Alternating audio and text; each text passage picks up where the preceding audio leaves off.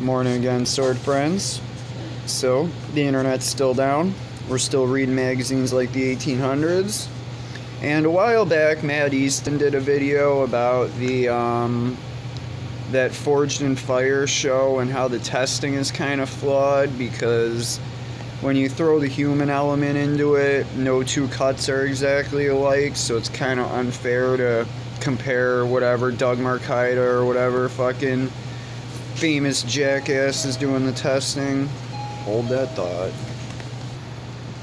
Alright, so where was I before I was rudely interrupted by customers? The fuck do they think this is? A fucking business or something?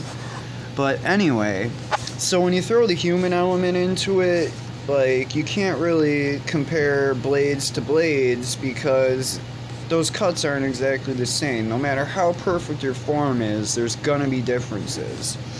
And I would think that Blade Magazine would know that, but they have this article about testing these contemporary daggers, and look at that.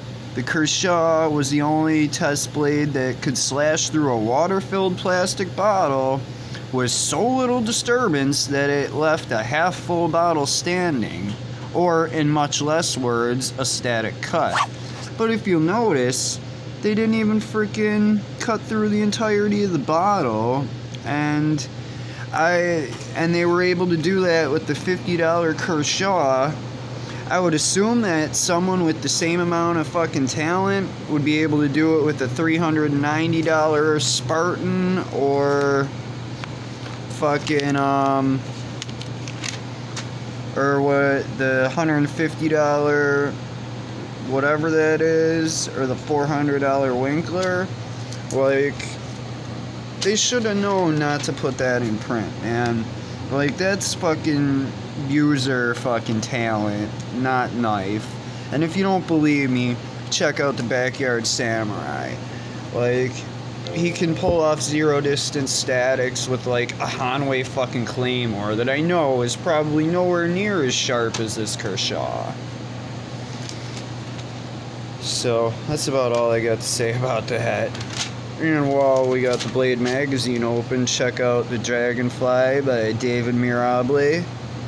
I believe this is the blade that's owned by, I believe his name is Joe Perroni.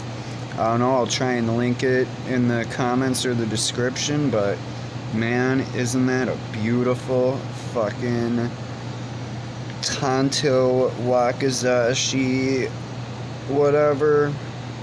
It's fucking beautiful.